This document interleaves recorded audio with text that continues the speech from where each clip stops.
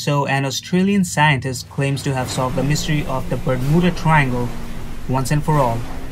Karl Krusezelnicki, a fellow at Sydney University, has ascertained that supernatural causes aren't at play, and the disappearance of planes and boats over the years is likely down to bad weather and human error.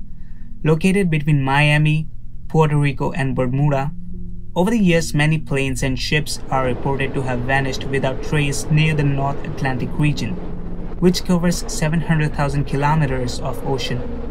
Kruszelnicki has theorized that due to the Bermuda Triangle being a busy patch of sea, he points to its proximity to the US. Disappearances in the area aren't that unusual.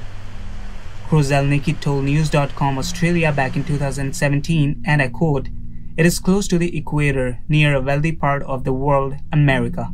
Therefore, you have a lot of traffic."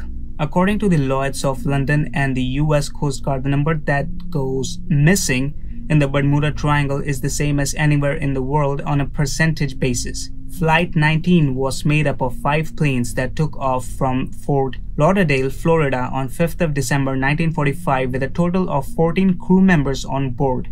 According to claims, a PBM Marine seaplane dispatched on a search and rescue mission to find Flight 19 also disappeared, as did the 13 crew members on board. Kruszelnicki insists that vanishing of Flight 19 was likely down to the 15-meter waves knocking about the Atlantic that day. Despite reports of ideal flight conditions on 5th December 1945, he also noted that Lieutenant Charles Taylor, the flight's leader, was the only experienced pilot out of the 5.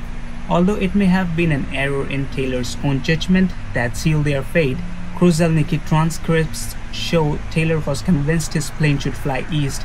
A junior pilot suggested they turn west, but Taylor overruled and the patrol continued east, further into the Atlantic. Kruszelnicki explained that this part of the ocean is particularly deep, making wreckage recovery more difficult. As for the search and rescue seaplane, Kruszelnicki said it was seen blowing up in the air. What are your thoughts? Thanks for watching.